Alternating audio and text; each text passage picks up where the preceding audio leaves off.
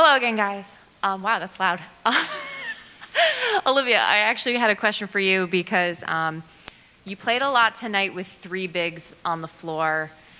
A little different than what you're probably used to, being shorthanded with the guards. But how did that feel having, all three of the big girls out there? Yeah, it felt good to just work the ball around with everybody, kind of get people adjusted to where they're comfortable at, especially without having so many guards. So I think we did a really good job tonight, just finding where people are comfortable, where they can get the ball, the best spots that they can score at, and I think it showed. Just a quick follow-up because Coach mentioned you kind of have a good thing going with Dorka. How do you like that connection between the two of you? Yeah, Dorka's a great player. She has a very high basketball IQ, and especially when she's in a low post, it's easy for her to especially post up and seal and then score down there. And so, as long as she keeps doing that, I'm going to feed her the ball as much as I can. And I think that's definitely a special, connection to have with your teammate. Nika, how good does it feel to come out and play the way you guys did today after you hear Coach talking about poor guard play or bad guard play against Oregon? You guys seem to really turn it around today. Yeah, I feel like the Oregon game really left a trace on us, and we were all really in a bad mental state after that game, and we said to ourselves that can't happen again. So I feel like we really played as a team today. I feel like everybody contributed, did everything that they could do, and this is the result. I guess either or both of you can answer this, but it looked like the offense just was clicking better. Gino thought that the communication and the chemistry was just better. And I know obviously it took some time to maybe adjust because Kristen was out again, but what did you feel like the difference was, and how does that, translate moving forward? Yeah, I think the difference was just finding where people were comfortable in making shots and getting them the ball there. I think just not overthinking things on offense and really just focusing on limiting our turnovers too. I think Coach had told us we shot 6 for 30 from the three-point line, but we were still also in the position to get offensive rebounds and get second opportunity shots. So I think that's something that we did really well tonight.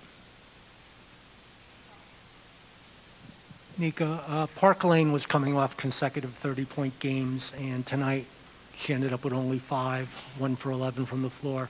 What did you want to do in particular defensively yourself, and then what did your teammates do to help out when needed?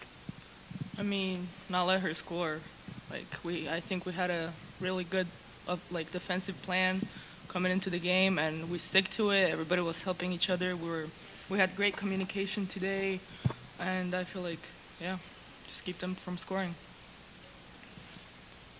Hey guys, to follow up on Alexa's question actually about communication, how difficult has that been just over the course of the last month, just trying to find that on the court with such a revolving door of lineups?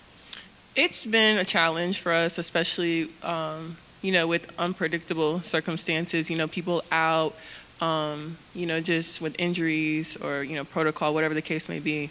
But I think it's something that has gotten better, and, it still needs work on, but it's definitely gotten better. I think we were able to highlight that tonight, just on defense, kind of really helping each other and covering up for each other when we could, and yeah, it definitely showed.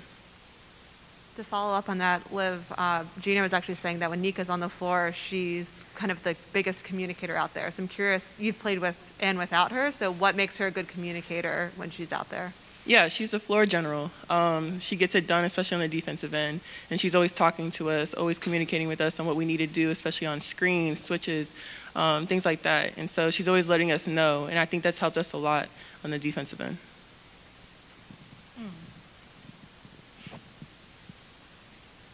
Nika, do you feel like this is your team? Coach did talk a little bit about how much you're in control out there. Other people may think they're the leader, but when you're on the court, you are. Is that kind of the role you embrace? You want to be the leader and the one who can get people where they're supposed to be?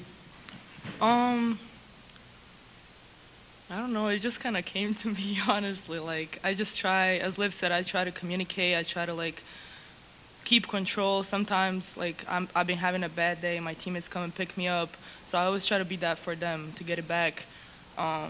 I try to be that energy, just communicate my way into it. That's it. Nika, Jackie Powell here with Bleacher Report. So I asked your teammates earlier this week about what the mental health process is when you move from a loss like what happened at Oregon, into tonight. What exactly is your process, and how do you get into the right headspace in order to play like you did tonight? Well, for myself personally, after that Oregon game, I had a couple days where I was in a pretty bad mental state.